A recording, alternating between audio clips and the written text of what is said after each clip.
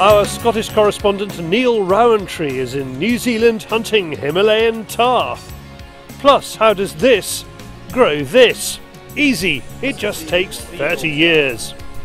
Closer to home, we're filming partridges landing on Paul Childerley. It's our modern Gamekeeper series.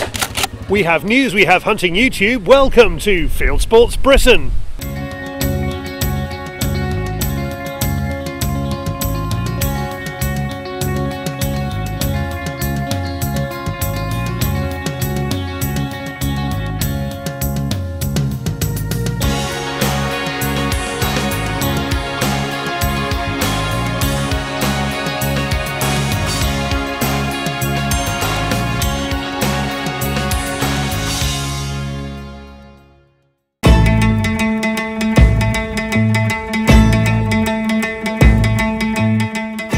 Last time on Planet Deer, we looked at how the reds of the Scottish Highlands ended up on the other side of the world.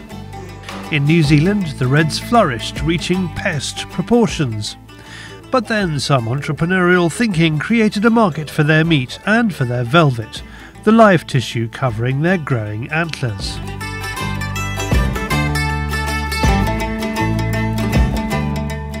In this episode, Niall Rowantree is down on the farm with the Fraser family, learning more about managed deer behind fences, their methods, their business, and why a Fraser red deer dwarfs others in body and antler size.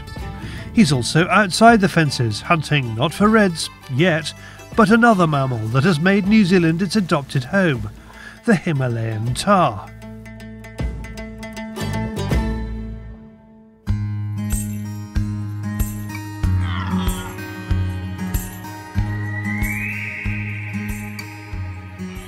Let's start big. These are the antlers of the main breeding stag on the family farm. He is an exceptional animal, not just because of his rack, it's because his genes throw big male and female calves. Hamish, you've got something quite incredible in your hand there, and this is obviously, you've been knee-high to a grasshopper in this, and you've got a passion for them too. Yeah, absolutely. So this is an example of antlers off a 1-year-old stag, so off a spiker. So this is the next generation again starting to come through. I mean, you see the sort of type of animal that we're trying to breed, which is a long head which still has a real typical brow bay tray, but then opens up into these really big long scoring tops.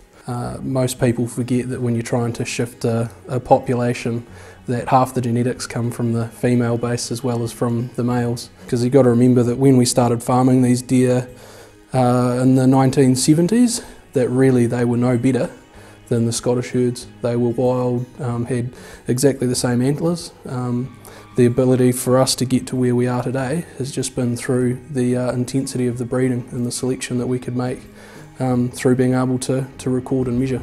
And just to get that absolutely clear, what you're telling me is there's no boluses, drenches, injections, that's pure feeding and genetics? Yep, there's no hormones, there's no antibiotics. I mean, for us, most of the deer that are farmed in New Zealand are actually for their meat, which is exported right around the world, and our licence to be able to export our products is determined by our ability to demonstrate that our products are free of all of those different elements. So for us, we're very heavily regulated and we're always measured around ensuring that none of that stuff happens. Now, most people who think deer farming think venison, but here the antler velvet is the driving force. The harvesting of live tissue is controversial, but it's this crop that's led to selective breeding and the huge red stags that this country is famous for. A world record stag is really just an added bonus.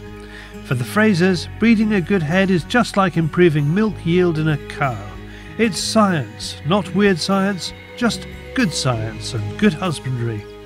Our ability to harvest is obviously something which we think about a lot, because you are harvesting a tissue off a mammal, so we have to be able to demonstrate really clearly that we're not having any negative impact on the animal through harvesting of the velvet. So we spend a lot of, or the industry in New Zealand spends a lot of money and investment into protecting the animal and ensuring that there's no harm or no pain or unnecessary suffering to the animal from taking the velvet off. And you've got quite complex facilities for doing this, and Yep. I can believe that, because I mean the thing I've got from Ollie as a family in the last few days is that your passion for the animal. I'd struggle to believe that you would do anything that's your life's work. So I can understand Absolutely. that their welfare Yep. is paramount to you. Very important. Andrew offers to show Neil how the velvet is removed in their state-of-the-art deer race and crush, but let's get some hunting under our belts.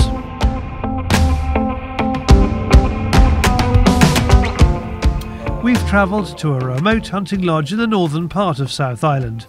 This will be our base for the next couple of days. Both Neil and Laurent Houard from Magic Safari Lodges will have the chance of a tahr bull. What's the plan this evening, Neil? I think we're going looking for tahr this evening, David. I just saw a couple of minutes ago and I've never seen anything like it before. Really quite looking forward to it. Something new to learn, you know? Yeah. Different landscape, different species. Apparently they're the hardest animal to drop on the spot. Are they? Now you tell me, you should have told me that afterwards. As we arrive in the late afternoon, our first outing is more for spotting than hunting. Marcus gets us into a group, but nothing is suitable. So we had a group of mainly females with us, with one just about mature bull. He was a 4 or 5 year old, really nice, really good length horns. He just was be nice to get something with a little bit more age. Yeah, they just fed out of the trees below us here, and we got a good look at them there for a while, but it's not quite what we're after, something with a bit more age to them. I think for me the great thing is, you know, I've travelled half around the world and it is the first time I've seen tahr in the flesh in my life. And just to learn a little bit about how to age them. And I mean, Marcus was talking us through there. I mean, we always look at deer with angle of head and that sort of thing, but things that I'd never thought of until I was told, you know, sort of the length of mane makes a big difference. Bull tahr, they're sort of from age 4 or 5, they're starting to get to like maturity as in their looks. Obviously, the older the better, but you know, we've shot tahr. Does that apply to men as well, by the way? I'm just hoping here. You know answer. No. Okay. But yeah, we've shot tahr 14, 15, but a majority of our tahr we shoot a 6 to 8 sort of thing. And you'll see a lot of times when they get 5 onwards, they'll start to get big stripes down their back. So that's sort of a pretty good sign, like a grizzly bear, that they're a mature bull. Oh, splendid. But not all the time. But they will live sort of 14 or 15 years. It's a very old one. As a very old one. Yep. So sort of typically sort of 8-9s is It's yep. That's at the top of it's going to. Yeah, the nannies will live quite a bit older than that. The wonderful location of the accommodation means that at first light we can glass from the comfort of the lodge balcony. Time invested here will mean less time wasted on the hill.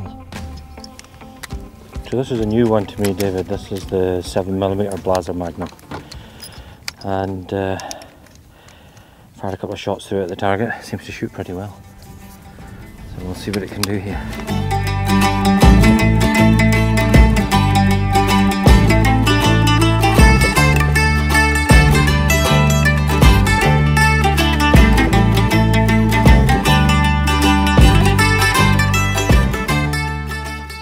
We're a fair distance up, and there's a big bull tahr in the grass above us, and every now and again he's appearing in the gaps, and he's very, very wary. So at the moment we're sitting at about 600 yards from him, coming up with a plan as to how we can get a bit closer.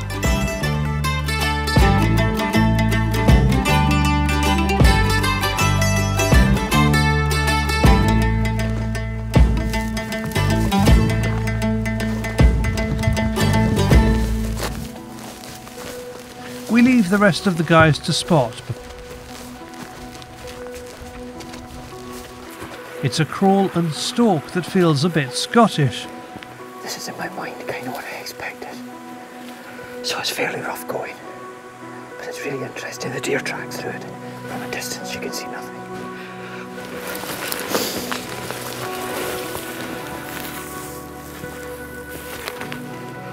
Oh, I see him, yeah, I see him. Probably better on the right here for the guys.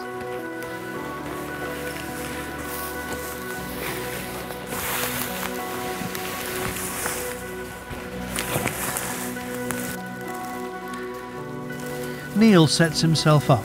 he attaches the Spartan bipod to lift his Blaser R8 above the grass. Neil range finds the bull at 300 metres. It's a hard shot, but one Neil is prepared for every day of the season back home in the Highlands. Yeah, there's like a yellow mark on his neck. The endo? I'm ready.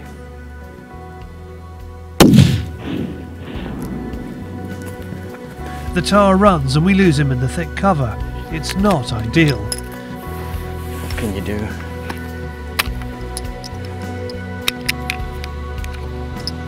He's still got an eye on him. We think he's down, but it's going to be tense before we find out if the strike is fatal. So looking at this piece of kit, Andrew, is it? Let's return to the farm, where Andrew shows Neil around the designer deer facility. This is where the animals are de-antlered for velvet and they carry out artificial insemination. A true understanding of deer behaviour is vital for this to work and keep working. Animals come through here year after year. If it were a distressing ordeal, the deer would do anything to avoid it, and managing a quarter of a tonne of muscle with spiky headgear becomes a major headache. That's a three-year-old stag. The son of one of the ones we showed you on the And when we're velveting, it's usually two stags to a pen. I've never seen a three. So all these pens will have 2 stags with 60 days worth of antler growth on them. And then from there, they run one at a time round to the crush. So usually come out of this pen here and everything sort of follows along behind. But all these doors, so you never have to actually get in physically with the deer if you don't want to. So the skate comes around, you pick up this gate. So you can imagine the deer's in front of you. So he's still moving. And then lastly you pick up the last gate and he's just straight on the crush. What we really find now is that deer need to see each other. So if they can see their mates, you know, rather than being isolated away from the herd, because they're a natural social animal, aren't they? So if they can see their mate somewhere, they're happy. So this is why we've got all these pens have all open sight. So as Hamish is walking down the lane here, if he was walking down the lane, the deer can actually see him coming as well. So there's no real surprises, because that's the trouble in some of these dark low sheds. All of a sudden somebody's at the door. What are they doing? But here they can sense their mates, his neighbours, and they can also sense you coming. Back on the hill, and it's taken Neil and Marcus a good few hours to find the tahr. The shot was fatal, but as they'd warned, this beast takes some dropping. It's been a long, steep day. Indebted to Marcus for knowing his way around the place, keeping us right.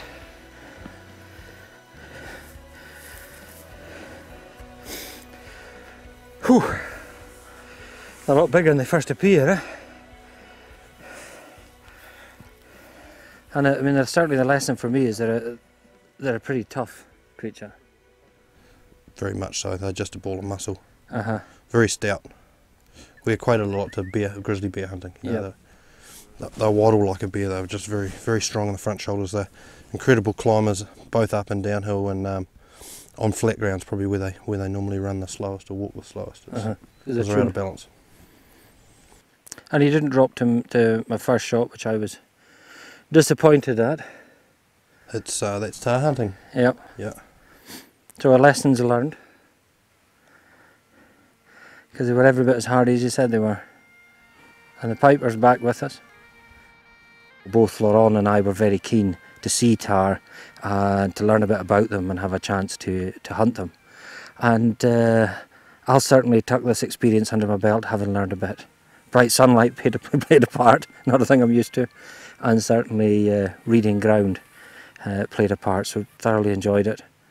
And maybe we'll have to come back to New Zealand again if Marcus and our host, the Fraser family, will let us. Just a few moments ago, Hamish Fraser, who's probably a better piper than most of the guys that work for me, struck up and gave us a blast of Highland Cathedral, and he's just about to play another tune for us now as we drag a tahr off the hill rather than a stag.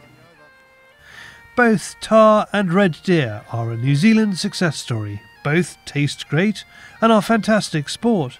One has antlers, the other has horns, and that makes a world of difference.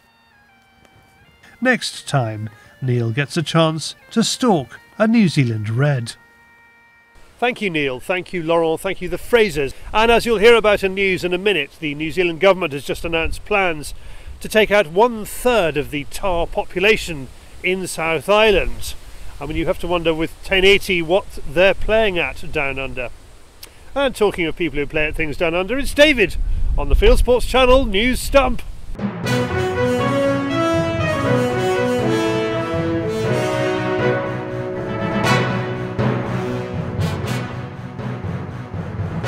This is Fieldsports Channel News. The government has seen off a small group of MPs who tried to sneak in a ban on children using air guns. The MPs have now agreed to remove those clauses from the bill, along with clauses restricting the home loading of ammunition and a new clause which would have made it an offence to purchase or acquire shotgun ammunition without a valid firearms certificate. The battle for gun owners to prove their responsibility is not over. The government promises it's looking at what law changes surrounding air guns may be required. Thanks to Andy McGarty for sending in this story. Hunts all over the country are blowing for Bradley. #blowing for Bradley. They're marking the tragic death of 14-year-old Bradley John, who was found dead at his school in Llanelli. Keen hunter Bradley had been suffering attacks by bullies. Hunts are standing up against bullying at schools with the campaign. As Charlie mentioned earlier in the programme, New Zealand is planning a mass tahr cull to start at the end of the month. The New Zealand Department of Conservation proposes removing a total of 17,500 tahr of the estimated 35,000 tahr on public land. One of the guides we met in New Zealand is currently working with Neil in Scotland. This was his reaction to the news. I don't think they realise the effect this has on the local businesses within the area that the tahr are situated, and I'm a professional guide within New Zealand, and it's going to greatly affect the future of not only the hunting industry but also helicopter operators, hotel owners, motel owners, you know, everyone that is in that area with small businesses. And I think that something needs to be done and needs to be stopped. We recognise that tahr do need to be culled, but they need to be culled in a sustainable way for everyone in the future. The BBC has defended its long-running soap opera radio programme The Archers over allegations of illegal hunting. Animal rights activists claim The Archers is promoting illegal hunting when Shula Archer, a joint master of the fictional South Dorsetshire hunt, said on last week's programme that she planned to go autumn hunting to train the young hounds. Anti say that this is a reference to cub hunting. However, the broadcaster hit back at these claims, clarifying that the references to autumn hunting were actually about legal trail hunting, which involves an artificial scent rather than fox cubs. A police armed response team was recently called out to a pigeon shooter. However, when they discovered the shooter was not a terrorist, they said he needed to produce a general licence. This is of course incorrect. Everyone is automatically covered by the general licences for shooting pest species such as pigeons. This system was introduced by the then Tory government to cover up mistakes they made when the UK adopted the 1979 EEC Birds Directive. The National Gamekeepers organisation made one of its most prestigious awards last weekend. Connor Baker of Reaseheath College won the Brian Jenkins Memorial Trophy at the Midland Game Fair for being the top gamekeeping student in the country. He's pictured here receiving it from NGO chairman Liam Bell. Less good news for the owner of this Springer Spaniel called Ammo, which was stolen at the Midland Game Fair. She has an all-white body with liver patch head. If you've seen her, please contact A1 Decoys. There are more international shooting medals for Great Britain. GB's Target Sprint Squad secured 3 more medals at the ISSF World Championships in Changwon. The women's team event saw 6 GB athletes walk away with a medal round their necks, and 2 teams of 3 winning silver and bronze. On the same day, in what was probably the most exciting race of the championships, Oliver Vass and Rachel McManus won bronze in mixed pairs. Thanks to James Baxter for the pictures. The next Target Sprint event is the Welsh Championship on Saturday the 22nd of September. As Hurricane Florence hammered North Carolina, the local duck shooting community came out to help. Called the Cajun Navy, shooters in motorboats set off into the flooded country to rescue people stranded by the storm. They're pictured here assembling in Wilmington, North Carolina. And finally, it's a new meaning for the phrase pre-check flights. This video of a bear crawling over a light aeroplane in Alaska was recently on the Fly 8MA channel on YouTube. You are now up to date with Fieldsports Channel News. Stalking the stories, fishing for facts. Now, why, you ask yourself, are you watching an elderly gentleman like me dressed up like an advertising hoarding? Well, the answer is we've teamed up with the gin company, Hadrian's Wall Gin, and we're offering you, viewers with UK addresses only, I'm afraid, the chance to win a case of 6 bottles of Hadrian's Wall Gin and an exclusive discount on buying the stuff. Hadrian's Wall Gin is an excellent small batch gin from Northumberland with Roman botanicals, so you're lucky I'm not reading this in Latin. Do you need gin this season? Well, do us a favour please and pop over to bit.ly/gin offer, where you can follow the instructions and put FSTV01 into the code box of the checkout, and that will give you free delivery for your gin anywhere in the UK. What a magnificent and exclusive offer that is. Even easier, do you want to win gin? Simply put Hadrian's Wall Gin into the comments below this film on YouTube or on Facebook, and we'll draw a winner in a few weeks' time. Now, someone else who will be cooling off or warming up the slow gin, depending on how you like it, Paul Childerley, is going to be starting shooting in a few weeks' time, and for Modern Gamekeeper this week, he's taking delivery of partridges.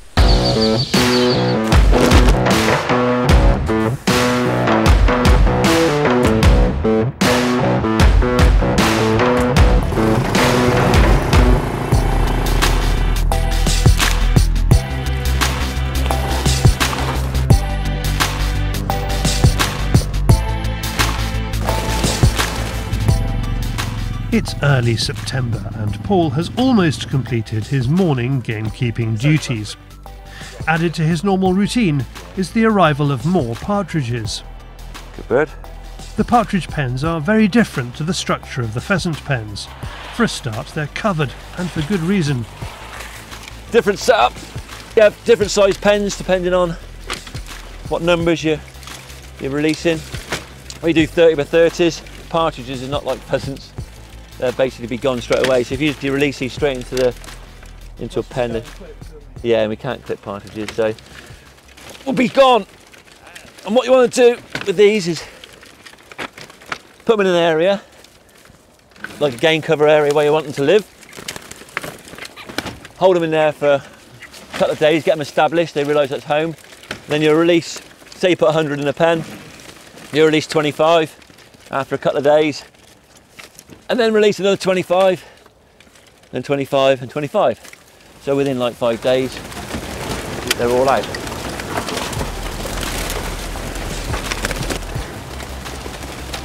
So Nigel, just a few of the rough differences between rearing pheasants and partridges.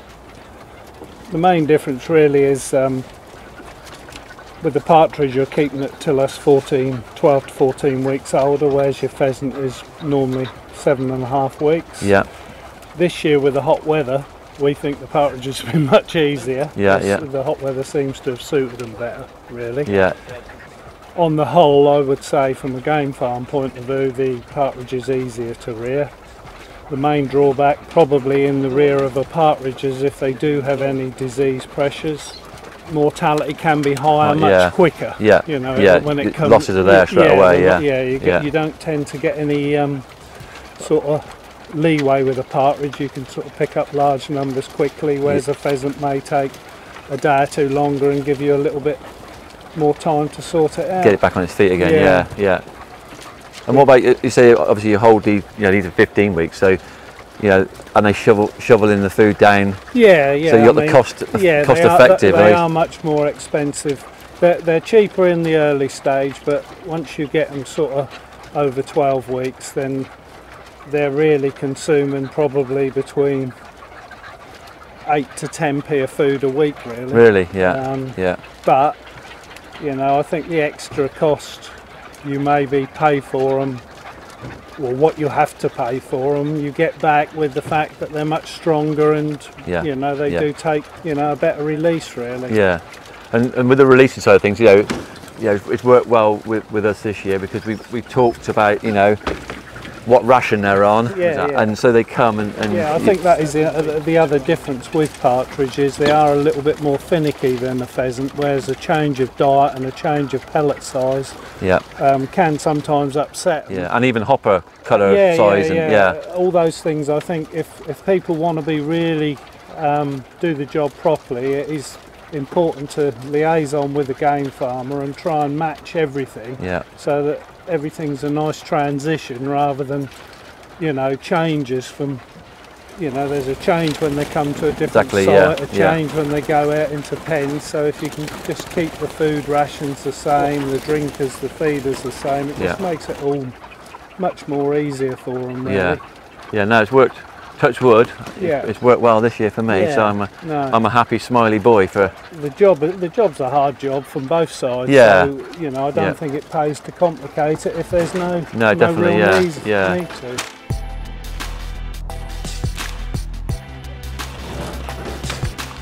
With the partridges in place, he can continue his feeding routine.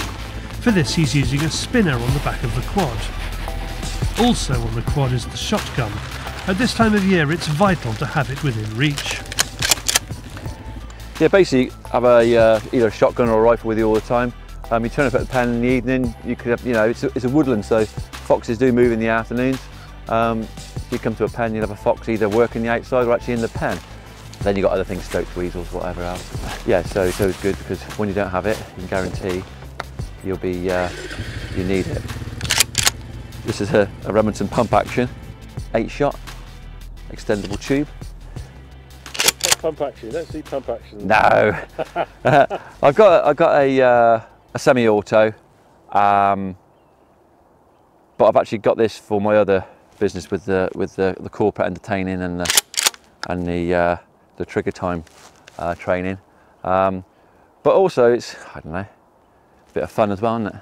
It's quite practical, even though you don't see them very often. It's actually quite practical, quite a safe gun because you can, you know, obviously have it open. You can have it shut, load it from the bottom. You know there's nothing in there. It stays shut. So actually, for a practical gun, and obviously if you're in action, you can keep banging until fox or whatever else is no more. Yeah, it's a work tool.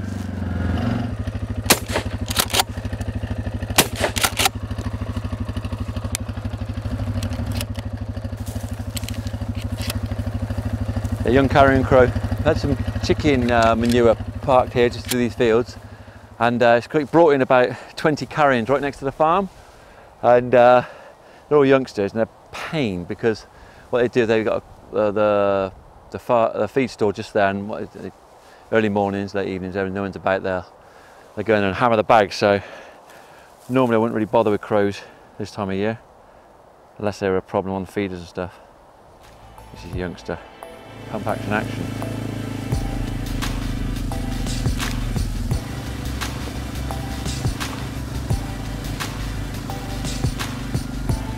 Yep, up. With the feeding done, it's dogging in. There are plenty of techniques, but Duke has played before. Paul is ultra careful to have Duke in view before setting off.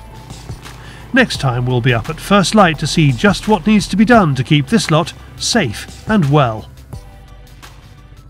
Thank you, Paul, who's been dealing with all kinds of problems this week. He's got forestry work going on next to the pens. He's got drive-bys with kids shooting his pheasants with catapults. Really, gamekeeping is not for the faint-hearted. Now from Bedfordshire to the wider world of hunting and shooting. On YouTube it is Hunting YouTube.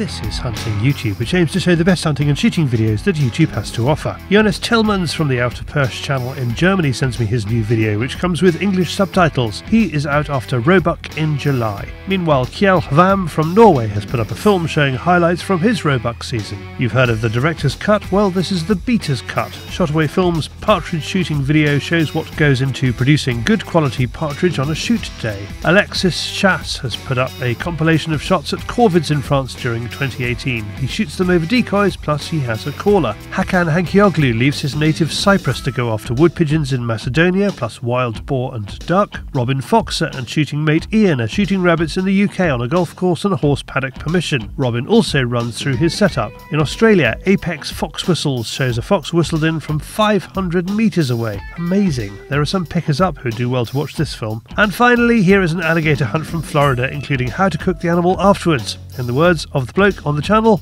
gourmet. That's it for this week. I've put all these films into a playlist for you. Click on the I symbol top right or check this film's description. If you have a YouTube film you would like us to pop into the weekly top 8, email me the link, charlie@fieldsportschannel.tv. Well, that is it for this week. If you haven't done so, please pop over to our website, fieldsportschannel.tv. You can click to like us there on Facebook and on Instagram.